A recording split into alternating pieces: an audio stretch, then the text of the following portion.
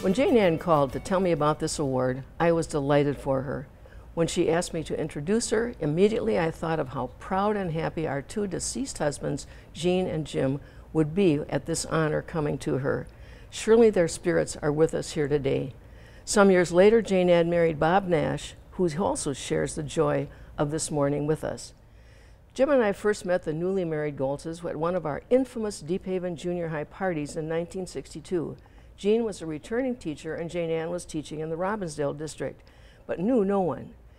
But she joined in as we played the game of the day, which was passing our balloons from chin to chin around the circle. At the time, it seemed like a good icebreaker, and it marked the beginning, I believe, in spite of the hilarity and embarrassment, of our long continuing friendship.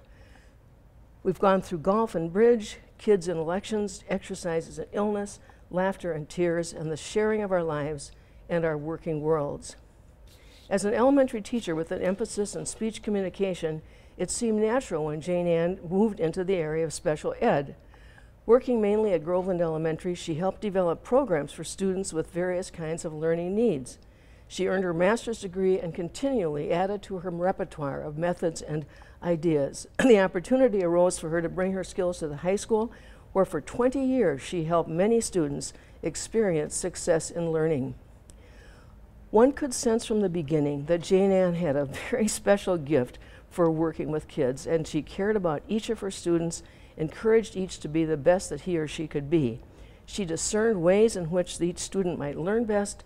She helped develop creative methods to get the concepts across, and she stuck with each of them in support to the whole process. I really think that it was a teacher's example of unconditional love and support. It is indeed an honor to introduce Jane Ann Goltz, friend and educator extraordinaire.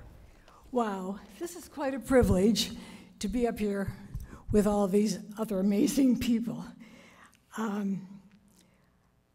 I was always very proud to be a part of the Minnetonka Special Education Department. And one year, one of the local realtors brought a prospective client to our office to talk to us about the special education department because they had heard that Minnetonka had a very good one. So we felt very delighted in that regard. I also I feel as though just a representative of the wonderful special ed teachers in this department or in this school district, and of the outstanding mainstream teachers with whom I had the privilege to work, because I would go in when there were students that needed help in some of those classrooms. I loved my job, and it was always exciting to watch students learn something new and feel good about their abilities, even though it was difficult for some of them. As an example, when I was teaching Title I at Groveland, one little third grade boy was struggling with learning the multiplication tables. So I taught him the trick for nines, which some of you probably know. And he said, "Gee, why didn't somebody show me that sooner? I could have learned those things a long time ago." That particular idea just happened to click for him. By trial and error, I would try to find what would click for each student. Working with high school students sometimes presented different challenges. One senior boy was using drugs and had gotten behind, so I spent some extra time to help him get caught up. Some years later, he was working at a local gas station, and I had stopped in to put air in my tires. He came right out and offered to do it for me, and he put air in all the tires, made sure everything was the right pressure and so forth. And when I tried to give him a couple of dollars just to say thanks, he said, "Oh no, Mrs. Goltz, I should be paying you for all the help you gave me." Those are the exciting rewards of teaching. There are many other examples like this, and often we as teachers don't find out until years later when we see a former student as an adult and they thank us for helping them with some certain thing or for helping them graduate and be able to find success in the world. The downside of the job was writing all those IEPs, which are individual educational plans, and making sure we followed all the federal and state laws. And I do want to thank all of the supportive administrative staff that helped us get through all of that. So receiving this award is just the frosting on the cake of a wonderful and rewarding career.